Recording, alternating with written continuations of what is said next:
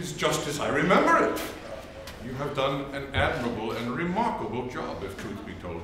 Well done to all of you. Well done. Is it not a beautiful room?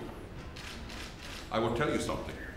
It's a little known, but in Mrs. Washington's and my time, the typical home here in America, whether it be up to the northward or down to the southward, the typical home would fit inside this room.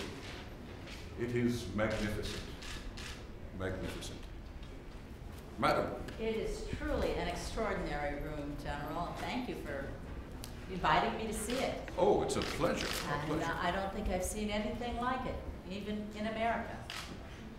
Well, some might argue it is a little bit fancy for a republic, but, you know, we have worked hard here at Mount Vernon, and if truth be told, as the first citizen of this new nation, I think it is appropriate. Absolutely appropriate. I was a younger man back then. I've been admiring your portrait. It seems a fine likeness, sir. It is a likeness that was done by Colonel Trumbull. He had served for a short time as an aide-de-camp during the War of American Independence. That is Verplank Point, and it's a really remarkable story. I will not bore you with the details during the war, but Verplank Point was in New York, Stony Point was in New Jersey, and it was a choke point on the Hudson River.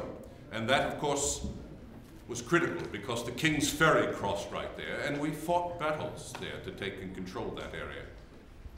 My goodness, days gone by.